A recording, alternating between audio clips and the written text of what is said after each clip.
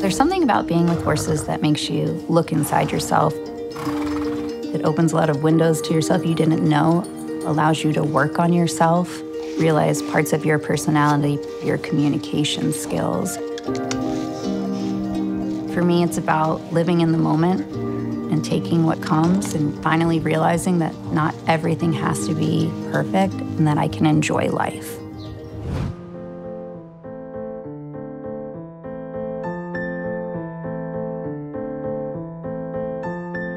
Being a dentist for me is huge. I get to change people's lives through their smile.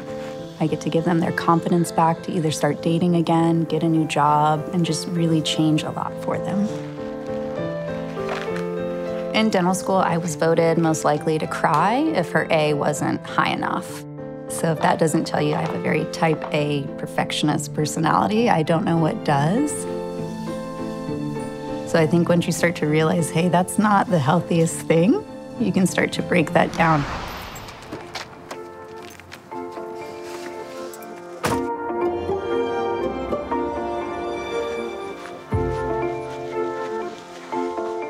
Working with horses is very humbling. There's no such thing as perfection there. It's another sentient being that you are communicating with. You're not controlling them. So you have to let go of that perfectionist attitude and be able to go with the flow, which is a very hard thing for me to do. Give me your leg. Horses live in the moment, and Ariel forces me to do that in my own life and to be in that moment with her.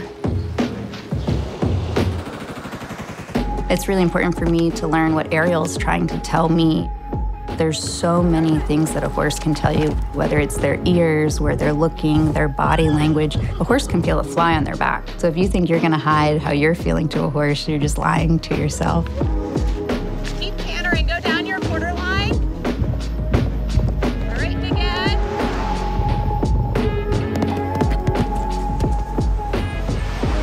As a dentist, your whole day is focused around something that's so minute and so tiny. Everything's very closed in.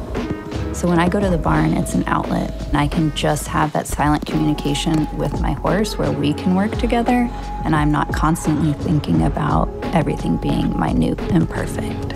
I can be me. It is beautiful. Horses allow me to grow as a person and to be better as a dentist.